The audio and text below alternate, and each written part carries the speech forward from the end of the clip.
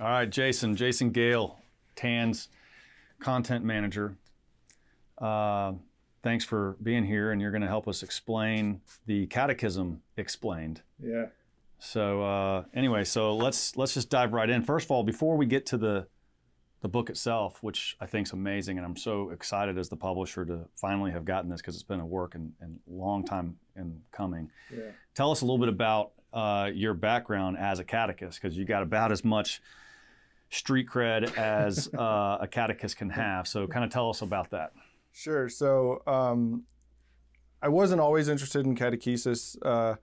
I was catechized in the 80s. So as you can imagine, I was probably poorly catechized, except for my own parents, who did a great job. And you're still a Catholic. And I'm still incredible. a Catholic. That's a miracle.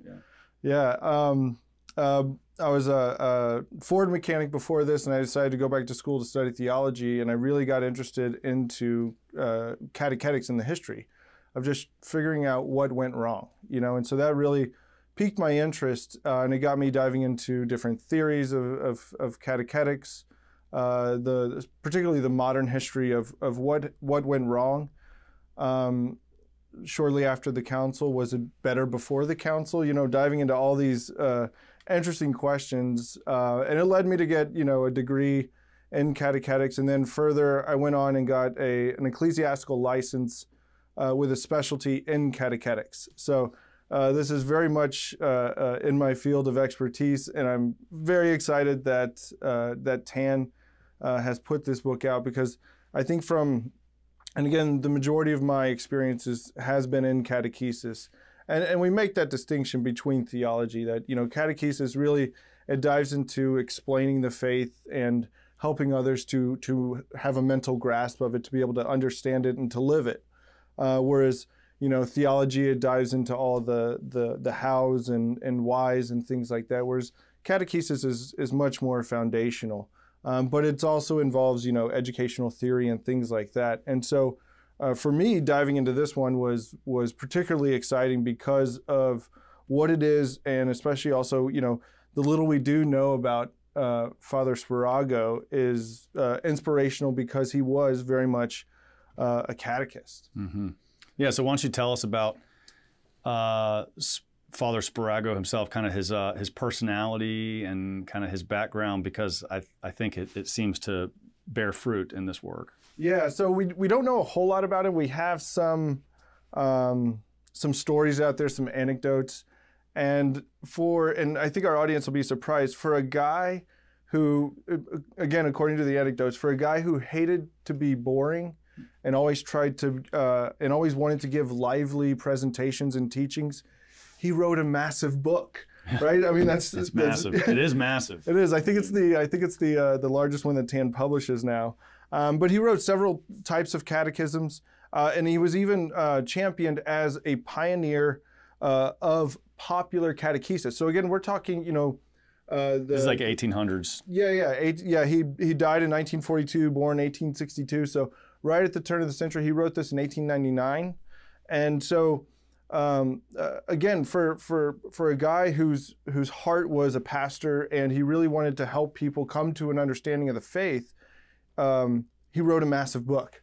And the title, the Catechism Explained, the title he's referring to is the Roman Catechism. And so while he doesn't really have references throughout it as saying, I'm getting this from, and when we say the Roman Catechism, we're talking about the Catechism of the Council of Trent. He's explaining this. And that was really the primary catechism that people were referring to back then. Yeah. And for whatever catechesis, I guess they had, people were reading that. And yeah. So he's like, hey, that's a little tough to read. Let's make that more applicable and useful and easy to understand, right? I mean, that was the inspiration for this book. Right, and he wrote it for three primary reasons. So, I mean, the first was to be a source book for preaching, which even the modern catechism says, preaching it's a privileged place for catechesis, and so for the pastor, he wrote this to be able to put a lot of the ideas that were in Trent, and even when you look at the Catechism of the Council of Trent, many times it'll say the pastor ought to say this, the pastor kind of ought to teach this aspect. So it's very much written for the pastor, but he also writes it for the catechist. So for the lay catechist that is in a classroom, for the lay catechist that is in any other sort of extracurricular group, as many of the different methods that were going on during that time, just sort of outside groups, outside of classrooms and things. So it was written for the catechist, but also the parent, as, and again, as big as it is, as a statement of the faith, which is a massive statement, because our faith is so rich and so valuable and just so it's inexhaustible, and so we can continually study it and try to go from it. One of the other things that I think should be highlighted about the way that Spirago wrote in here was that he really stays away from kind of very technical terms. Mm-hmm. He's writing in a very popular manner. So, I mean, while the book itself may be daunting, for those that pick it up and begin to read it, it's easy. It's perfectly clear. Yeah, that's the amazing thing, is when I was looking through this before we did this new edition and brought it back with some features, which we'll talk about, as I was thumbing through it, saying, man, this is perfectly clear. It's not hard to read at all. Like a number of older books written in that time period, maybe archaic language, a little clunky, but nah, this guy was a master at the simplified language. Yeah, and you could tell that he was a pastor in practice, right? He wasn't a priest that never saw the inside of a classroom or taught any catechesis. He himself was very much a catechist. And so it really comes out in his own writing. Another feature I think that I think our audience will appreciate with this book is that it's very Christocentric. And even when you look at the organization, you may say, well, it's kind of divided up similarly to the other catechisms. So with Trent and the 92 Catechism, we have the Creed, the Sacraments, Morality, and Prayer. So it's kind of divided up into those 4 parts. Whereas Spirago, he divides it up into the faith, morals, and the means of grace, which he goes into. He kind of puts together prayers and the sacraments. He kind of puts those together. But the way that it's Christocentric is that it really presents Christ as, in the first part, Christ as teacher of the faith. And then it presents Christ, when we're talking about morals, Christ in his character of kingship, right? So he rules, and in a similar way, we're called to rule over ourselves, have that self-control, be a king of ourselves first. And then 3, when he gets into the means of grace, you see Christ as high priest. And so in a very beautiful way, he brings together all of the truths of the faith and manages to keep Christ at the center, fulfilling each of these different roles that Christ showed us in the Gospels in his own life. So it's really fascinating how he's able to kind of bring all of these things together in kind of popular language, where we're kind of it doesn't have all of the technicalities and the technical language that sometimes you'll find in large theological manuals. Is he saying let them be anathema like 100 times like it does in the Council of Trent? Yeah, so no, it's sad to some people's dismay, he leaves those parts out. We were joking right before, maybe we could make our own list of anathema and put it as like an appendix in the back. We just get to choose who to anathematize or whatever you call it. But anyway, so no, it's not antiquated sort of with that language that the Council of Trent is. It's very modernized. But I think a lot of people would like to know, especially those who have this love and appreciation for tradition, like Tan is so well known for. This is the Council of Trent Catechism Explained. That's what it refers to. Right. But and we'll get to how we've annotated it. But let's talk a little bit more about how you see this catechism is unique. I mean, we've talked about it a little bit, but tell us a little bit more about that, particularly as it relates to the soul, the human soul. Yeah. So one of the things, a lot of times, kind of a common complaint against catechesis is that they'll say, well, it's dry, or all you're doing is trying to give information about Christ. You're not leading others to Christ. You're not doing things like that.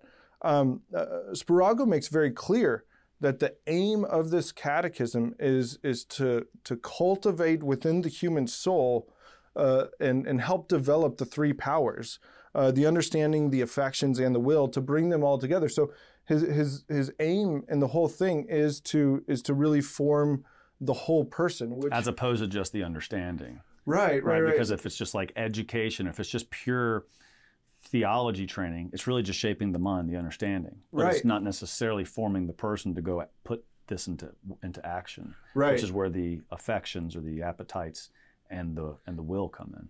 Yeah. So I mean, maybe a good way to understand it is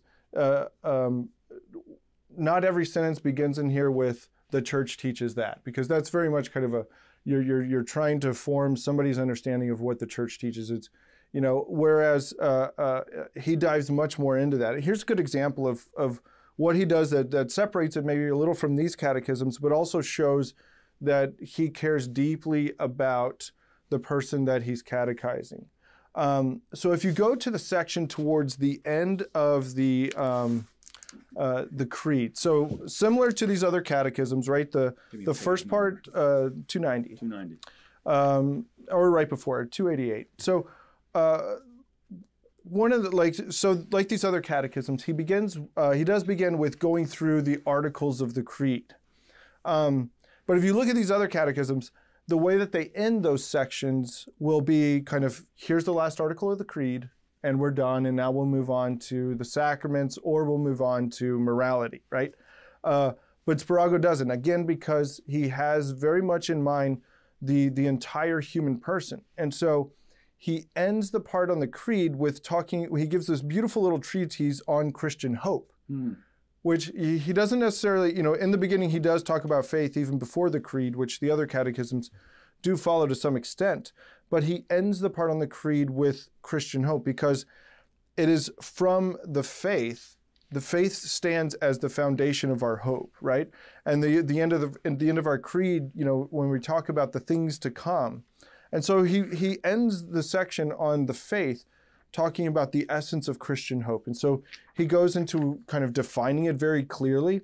And you'll see this when you go through the book as well. We've organized the material for you in a very beautiful way that I think the reader will be they'll be able to easily navigate. So you're talking about the typesetting. Yeah. The layout of the book really is beautiful. I mean, absolutely. Because I mean, this typesetting a book of this size very artistically is a big challenge. It took us a long time.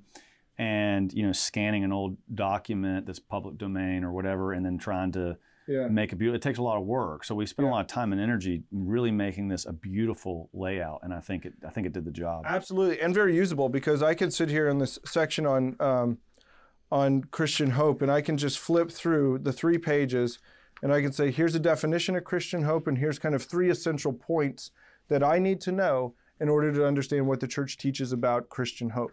And I can do that very quickly, and then if I need an explanation of any of those points, I can go and read deeper. So it's a very usable text, and again, because Spirago had in mind the catechist.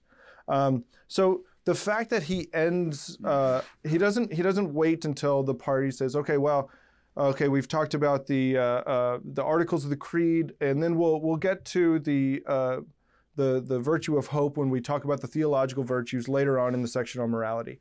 He doesn't do that. He says, no, the faith that we have just gone through in explaining and understanding the articles of the creed, this is the foundation of our hope, right? This is why we have hope, and here's how to have hope.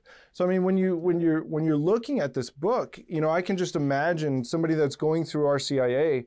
They've just gone through the articles of the creed saying, here's what the church believes. Here is everything, kind of the entire faith condensed into this creedal formula.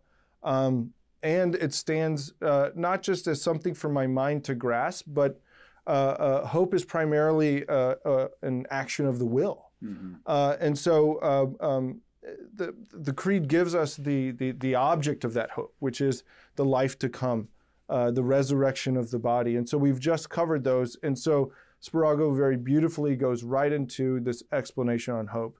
So while, you may look at the contents and you say, okay, well, that's similar to other catechisms, it's very different in a lot of different ways. And I think in a very beautiful way that I think catechists especially will enjoy. Well, let's talk about how it kind of fits in between the Council of Trent Catechism and the 92 Catechism. because Yeah. we've done something quite interesting here to kind of bridge the gap.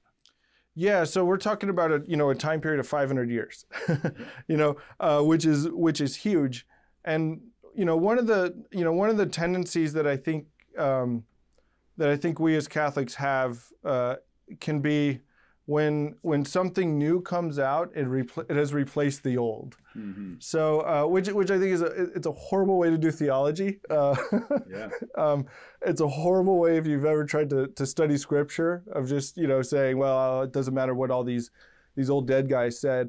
Here's what I think. Well, no, that's not a proper way to study. It's not a proper. But for some reason, sometimes we say, well, we have the Council of Trent, but and it has its catechism, but we have the new catechism, which changes everything, which is the new standard. We should look at this, in both its integrity, right? So how does the Council of Trent lead to the Catechism Explained, and how does it also shape the foundation of another universal catechism?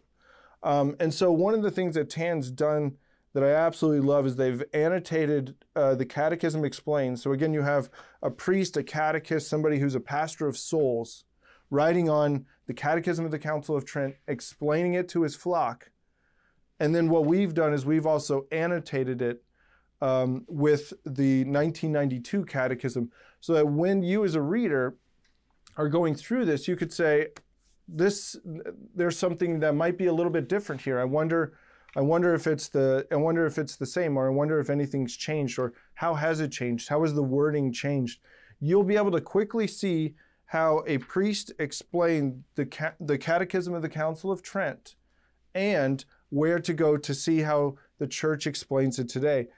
Many times you'll find that it's a clear reference. You'll see that the 92 Catechism is clearly going back to Trent. Mm-hmm. In other places, you will see differences, and you'll also see, and again, for you as the catechist, it's good for you to understand maybe even some of the development of these things. So, has the wording changed, or how did they word it before?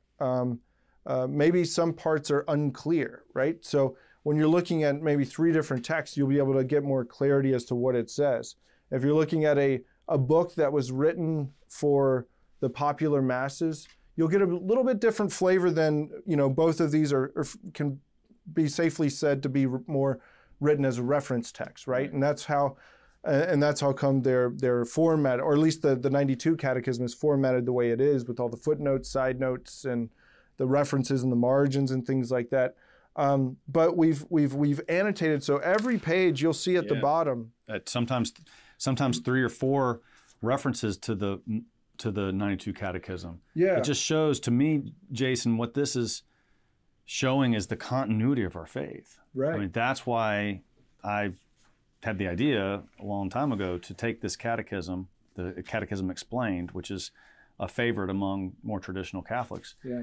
But I'm not willing to say ignore the 92 Catechism. So I was saying, hey, how do we bridge this? How do we bring it together? And it's with the references. It's with footnotes. So basically every page has a couple references to the 92 Catechism, and it's the continuity of our faith. The teachings has not changed. Yeah. But it's I guess the explanation of truths have been evolving ever since the apostolic age. Yeah, absolutely. And one of the things that I love is that you'll see even in certain parts, where even when, say, many times you might see where indulgences have like specific, let's say a specific number of days attached to them, where, if you say this indulgence, 40 years will be knocked off of purgatory or something like that. Yeah.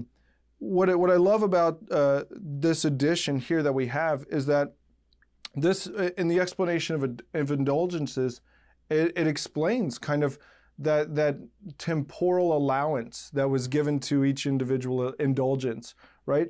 But then in the footnote, it talks about how Paul VI produced an apostolic constitution that eliminated any determination of days or years established with indulgences.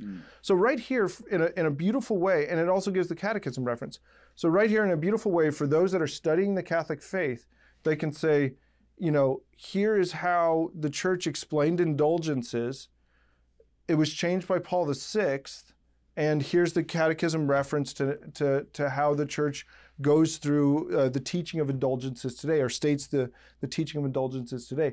So in one text, you can get kind of a beautiful development, or a beautiful, however you want to look at this understanding, or dive into this aspect of indulgences. Yeah. You can get it's a great reference I love in that way. No, that's a great example, because if you had either the Council of Trent, Yeah. you have something that's in some ways outdated, and then if you have just the 92 Catechism, you could be lacking some of the interesting and in a certain way edifying and important things to know about the way the Church handled indulgences for so many years. So this is that bridge that brings it together. I just think that I think every catechist should have this, and I think every pastor should have this for his catechizing of his parish, and I think families, and so every family has to have a catechism in their house, and this is a great thing when you're talking with your kids or friends, and you need to make a quick glance at something.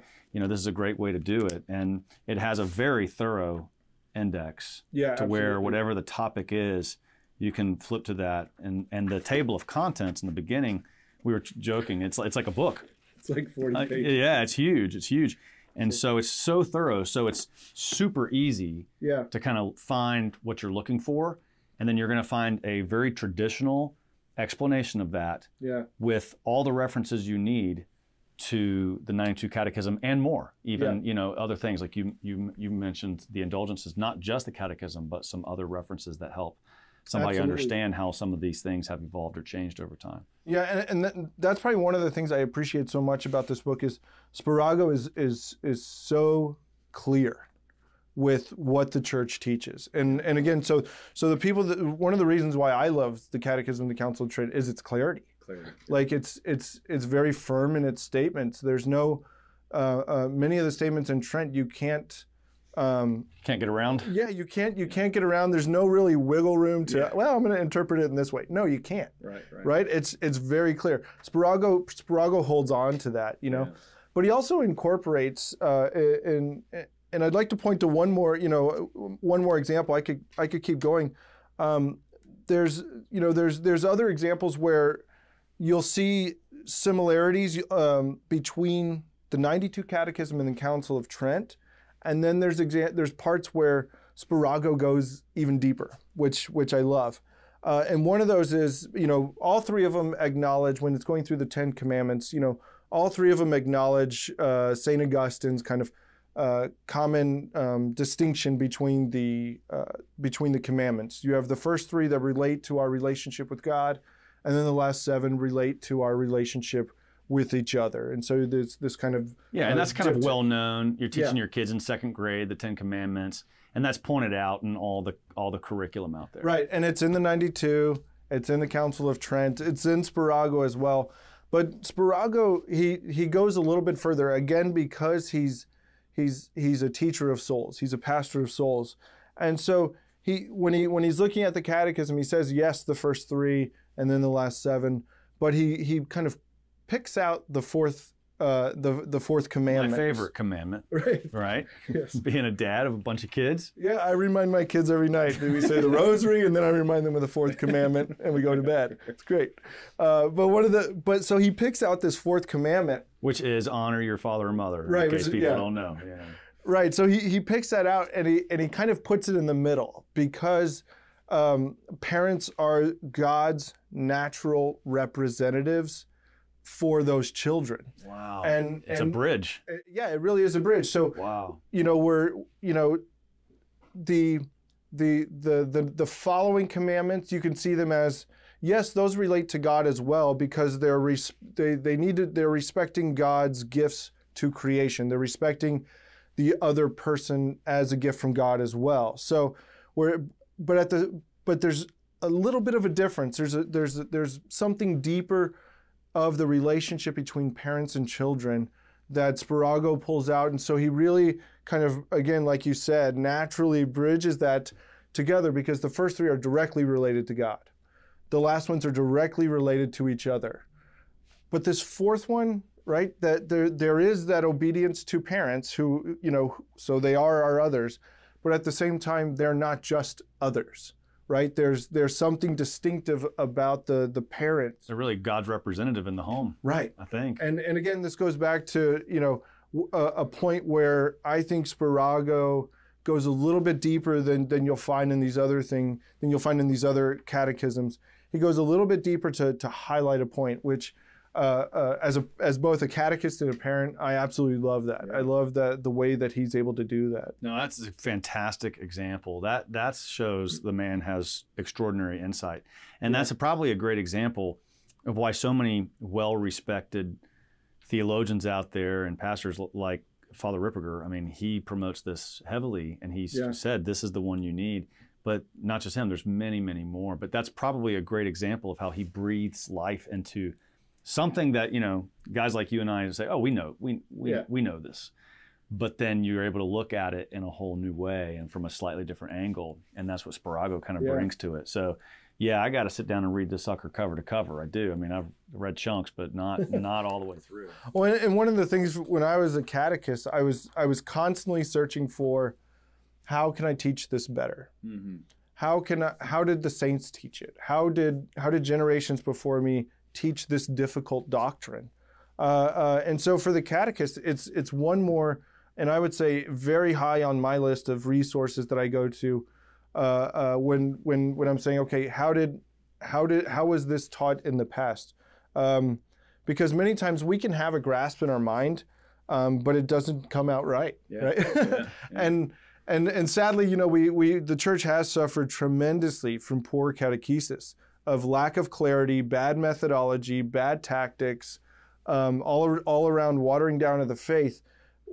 What Spirago has done here, again, a guy who hated to be boring. Yeah. And was known and was called a pioneer of popular catechesis. Wow. He's really brought together a beautiful catechism that's aimed at conversion, that's Christocentric, and what we've done here with the annotations, I think, is we've really created a not just a tool, but a source for those entering the church and a source for those who want to grow in their faith and understand the integrity of the faith, why this is called a statement. It's not a bunch of statements, it's a statement of the faith. Spirago has done just an absolute marvelous job. Yeah. So that's awesome, and I think Tan's done a great job. I'm really proud of our team. Yeah, it's beautiful. It's beautiful. It's a beautiful volume. This is like a great gift. It looks good on your shelf. It's very sturdy. And I mean, everything from 2 ribbons, the end sheets are beautiful, and of course the typesetting and then the annotations. I mean, it's just kind of a total package. It is. We publish a lot of books, and it's always exciting when we come into the office and they plop down some of the new publications on your desk and you get to look at it. Yeah. But for some reason, when I got this, I was just like, wow. I just kept, wow, because I feel like this is like the aircraft carrier of catechesis. So many other things we do, just little planes that fly off and come back down. But it's a fantastic product, and I really hope it helps many different segments of the Catholic marketplace: parents, pastors, catechists, theology students. Yeah, absolutely. So or anybody that's just really trying to dive deep into their faith. So anyway, thanks for explaining all this, Jason. Sure. And I guess we'll be seeing you next time. But you're pretty darn good at explaining this. Maybe we'll have to return and start explaining more of the content itself. That would be kind of fun. That would. All right. Awesome. See you next time. All right. Thanks.